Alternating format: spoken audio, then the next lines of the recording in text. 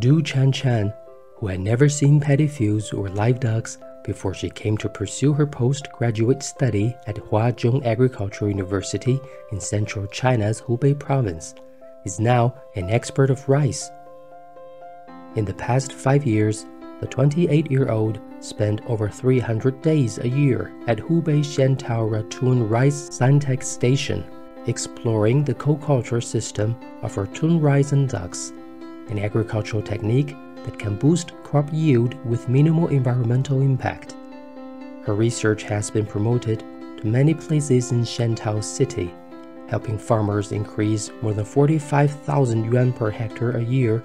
while reducing the use of pesticide and fertilizer. Founded 10 years ago, the Sci-tech Station where Du works has evolved into a bridge connecting agronomy students needing field research and farmers lacking access to advanced technologies. 科技小院的设立的话，拉近了在校的师生和农民的这种比较密切的关系。原来的话，农户的话认识一个教授的话，觉得很陌生、很遥远。现在每天都可以见到研究生，这样的话，农户的话对知识的渴望性就是更加这种迫切，觉得知识带给了自己这种生产的力量。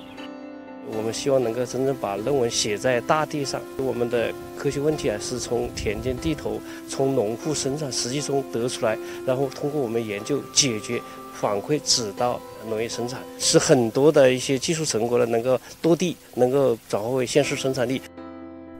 Figures show that the number of rural stations of science and technology has exceeded 1,000 across China,